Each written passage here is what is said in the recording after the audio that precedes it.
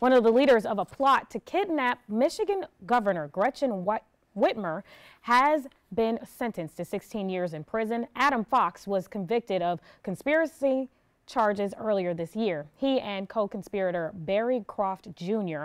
are accused of being at the helm of a wild plot to whip up anti-government extremists just before the 2020 presidential election. The FBI was secretly embedded in the group. 14 people were arrested in connection with the plot.